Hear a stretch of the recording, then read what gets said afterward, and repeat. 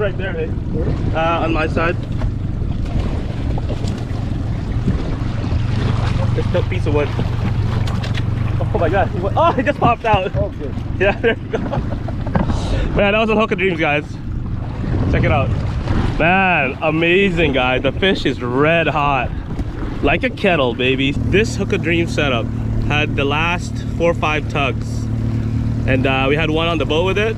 And wow, Mr. Gene Johnson, thanks for making this for me. So I had him custom make it to make it all glow. So you got some glow Hyperbiz onion tape. And I got a side wash hook right here. I believe this is 40 or 50 pound line. And man, they just come after it. Unbelievable. So we're just gonna put some juice on it. There you go. Right there. And then I got it paired up. I'm not taking this one off, guys. It's working. So this flasher right here,